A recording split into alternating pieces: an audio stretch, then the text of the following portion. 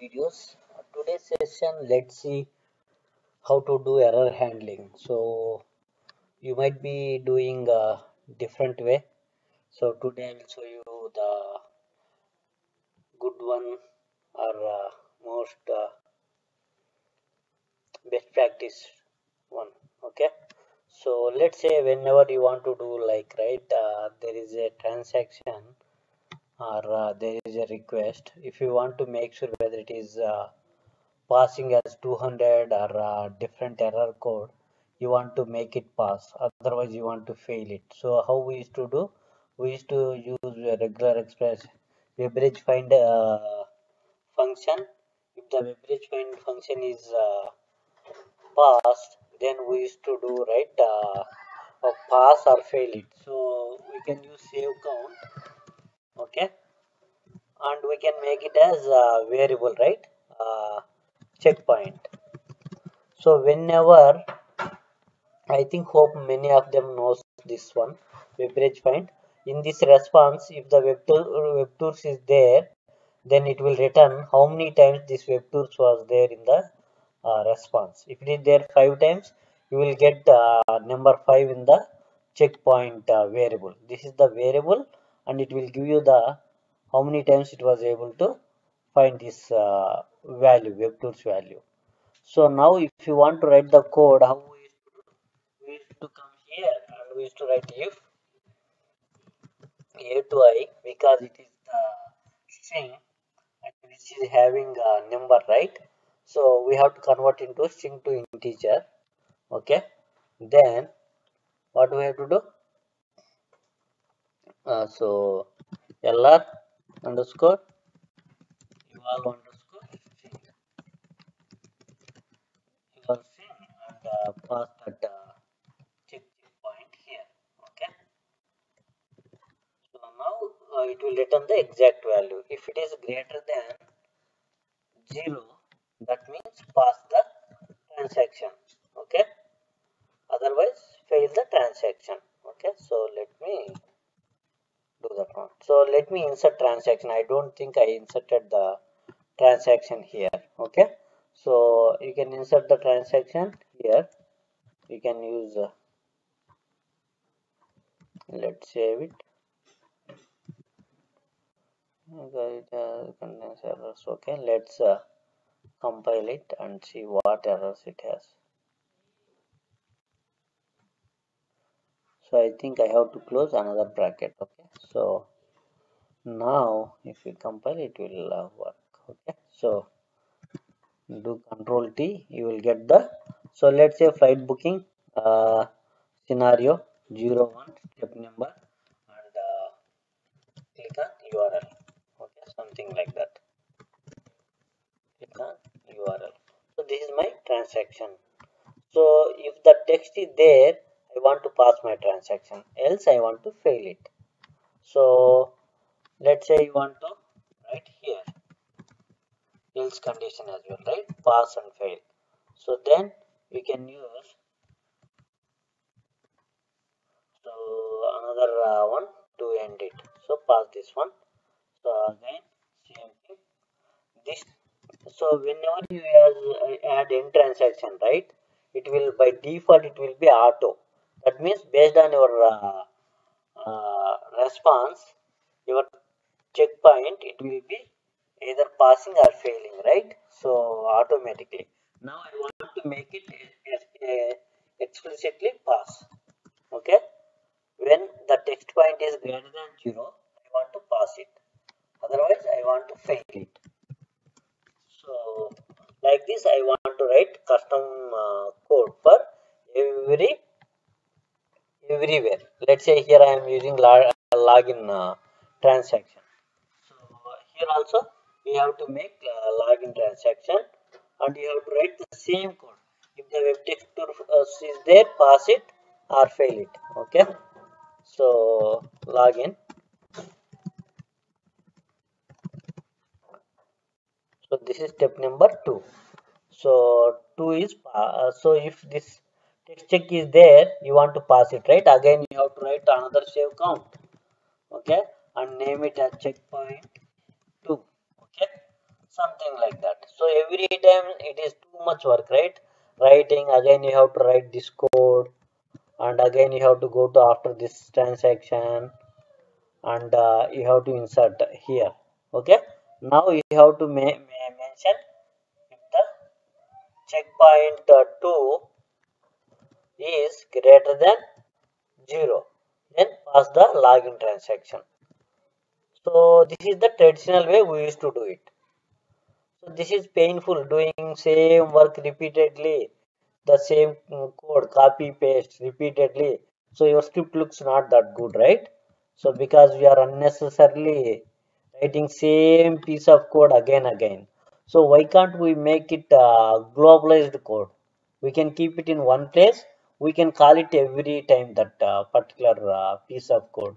Okay, so that your script will look good, and the repeated code won't be repeating. Okay, so now if you see the same code we are writing here and here, the same condition. Okay, so if you run here, it will see the text checkpoint. Based on that, it will either pass or fail. So let me run one time, and we can see whether the transactions are passing or failing. Okay, so see that first checkpoint got 6 times, it will pass. Okay, so let me stop it. I might be running more than once. I can stop it. Okay, if you go to logs, we can see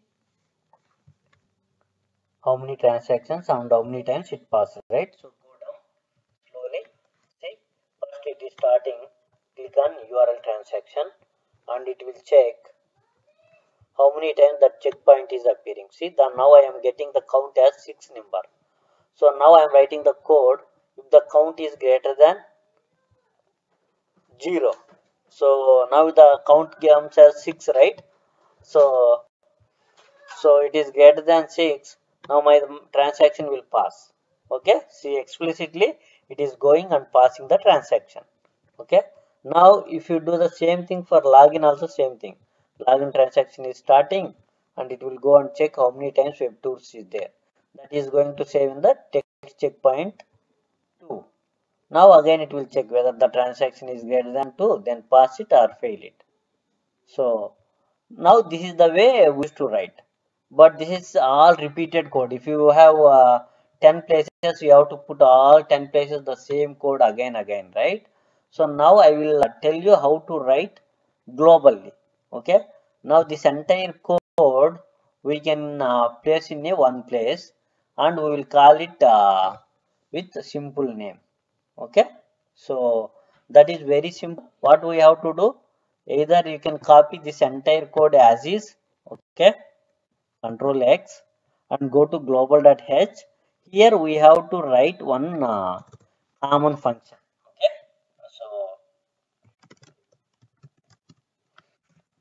so you have to name it as any name. Okay, uh, checkpoint. Okay, for now don't use anything, just keep it this one. Here we have to keep void, because we are not going to return anything, right? So if you are not returning anything, we have to keep it void. If you want to return, this is functions, guys. This is C functions. So go and refer in the C how to write your own customized functions. So you no need to learn too much C functions. Just follow my code how I am doing. So I have written void. Don't return anything. One variable name called checkpoint, which is going to check the uh, error handling, error coding. Otherwise, you can make it error code. Okay, something like that. So follow the best practices. Capital name E, capital name C, like that. Okay, error code, and in error code you are keeping as a text checkpoint, right? So whenever the checkpoint is there, it will pass the transaction or it will fail the transaction. If you see here, what we are passing is transaction name directly. This is not good.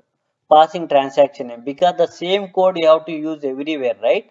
So what we have to do is we have to use here char star transaction. One variable we have to create. In the this function accepts one character variable, so which is named as transaction. Now I am going to replace this entire place with transaction. So now it will take one variable. That variable name is transaction. If the transaction is there, it will pass it. If it is a login transaction, it will pass login. If it is URL, it will pass as a URL. Okay. So now I have written one small piece of code. This is what you have to do, guys. That's all. Void the name of the variable, name of the function, and this is accepting one variable, and we are writing the same code whatever we have written there. Okay. Now what you have to do, just copy this line of code, and here you have to paste it. That's all. Here in the double quotations you have to pass the same string. Okay, that's all, because it has to pass one string, right? So just pass that particular string and give semicolon. Okay. So now what we have to do is, whenever you are writing this checkpoint, right, keep it common name everywhere, so that you no need to worry about the checkpoint here. It always checks the checkpoint only. Okay. So here we have same checkpoint, so it will return greater than 6, and it will come and execute that particular code. Okay. Now copy this one. It will be very easy now. Go here and remove this entire code. Paste here. Now here I gave as checkpoint 2, right? So here I ask you to keep same name. Okay. So checkpoint. So everywhere, wherever you are writing, use checkpoint only. Okay. Now here you have to change it to login, because we have to pass login, right? This will be the login. Let's say third one. Here you have to click on find button, right? So this is another transaction. Control T. Here you have to pass on checkpoint, right? You have to verify. So same name, copy here and paste here. Okay. Now this checkpoint, whenever this code executes, this checkpoint, the about checkpoint name will be overwritten, and this number will be saved here. Okay. So now is the step number 3. So what we are going to do, click on the flight button, click on flight button. Okay. So now error code nothing, you come here and simply paste this one and pass this one. See, it's very simple. That's what you have to do, nothing else. So now it is more looking good, right? You don't have repeated code, and by seeing this, you have written some function, you are calling this one. Whenever you see this color, right, that means you have written your custom function. So where we have written custom function in global.h, here I have written void one function name, and it is accepting one transaction name. So that is the reason we are passing one transaction name here. So the same steps you have to repeat it, guys, for all the transactions. Okay. So let's run one time and see if it works or not. Okay. So let's keep one breakpoint here, and let it see whether it is passing or not. Now I'm keeping breakpoint, my script will come and pass here, and we can verify it whether it is really passing the transaction or not. Okay. So see, guys, so what it does, the checkpoint, it returns 6, then it went here. See, it went error code, then it passed, because the checkpoint is greater than 6. Now it passed. Okay. Now if I run second time, again it will go and execute the second one. Okay.